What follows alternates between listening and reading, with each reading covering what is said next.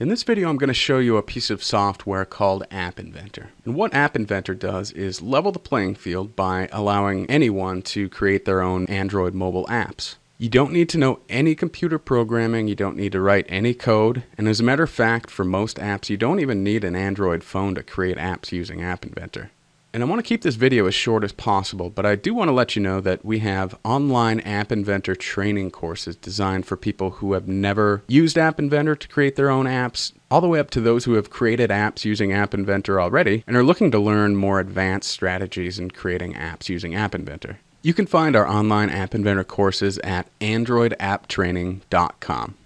Alright, so let's get back to it. Right now you're looking at what's called the Components Viewer, and this is where you can put all of the things into your app that you want to use, such as buttons, images, text boxes. You can work with databases. There's much more down here. You can work with the camera. You can add a sound effect or an entire song or video.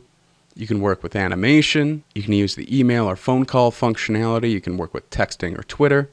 And down here, you can even work with things like barcode scanners and Bluetooth, as well as the speech recognizer, which turns your speech into text or your text to speech right down here. So let's create our first app. I'm going to go back up to the basic palette here, and I'm going to pull out a button. So when somebody taps on this, it's going to do something for us. Over on the right side, you'll see an area called Properties, and you can change a multitude of properties for any of the components that you place into the viewer. What I'm going to do is add an image. I've preloaded an image of a kitty and a meow sound right here. So I'm going to use the image of a kitty. I'm going to click OK. And now we see our kitty image shows up here. And I'm also going to delete the text for that button so that we don't have any text on the kitty image here. I'm also going to pull in a text label. I'm going to change this label to tap the kitty. So now the user knows what they're supposed to do. They tap the kitty, and then they'll be surprised to hear the meow sound when they tap the kitty. Again, you can change any of these components' properties, and what I'm going to do with the text label is I'm going to fill the parent, so now it's going to go all the way across the screen. I'm going to change the font size so it looks a little bit bigger, and then I'm going to move that font right to the middle, and you see how easy that is. Now the last thing I'm going to do is go to the media drawer here, and I'm going to pull in what's called a player component. And the player component is used for sound effects. So if you want somebody to tap on a button and a sound effect to play, you can do that with the player component. So I'm going to go up here to the properties, and you'll see a box called Source. And I'll click on that, and what I'm going to do is just upload my meowsound.mp3 to that player component. Now for the real magic, we're going to pull up what's called the blocks editor. And this is where we actually do our computer programming, so to speak.